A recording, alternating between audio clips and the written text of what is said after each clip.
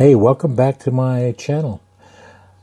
It has been about a month since I flew over Nikola, and I wanted to see what changes has taken place since I flew over. I'm flying from a new direction. I thought I found a nice little spot to take off from, and it gives me a better view of the assembly plant itself. And what I haven't seen much difference over the month. Now, after I left here, I went to Lucid. Now, you're going to see an incredible difference in Lucid. Lucid Motors, wow, I couldn't believe the difference. Anyway, let's go back to Nikola. Nikola's stock closed at 70 cents a share, a little over 70 cents a share.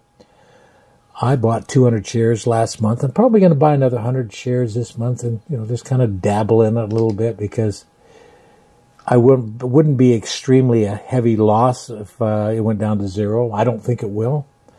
It's one of the companies that could take off if they get the right backing, and I think they will long term because it's really a product that we need in the United States and actually the world is electrified transport for short-range trucks.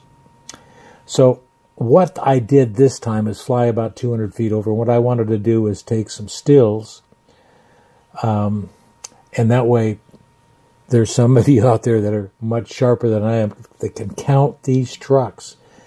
And I'll come back in another month and take it again and see if we see any changes in Nikola as far as their trucks. I actually did find one surprise that I've never noticed before. Because of the angle I came at before, I kind of bypassed the very last part of the video that I shot of their track that they use for testing the vehicles. And I found that there's like 15 or 20 vehicles over there in addition to these that I've never noticed before. There's a picture of the test track right there. And it's kind of nice that they have one. They have a lot of acreage. And I'm really pitching for them. I really hope that they do well and get their act together and sell their units.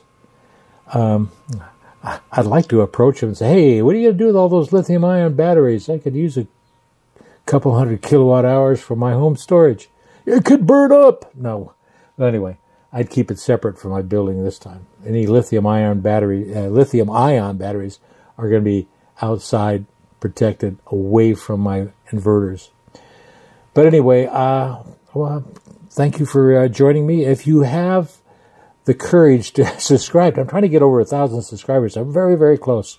Been going at this, 4 or 5 years now. Very much enjoyed being on YouTube and learning from YouTube myself.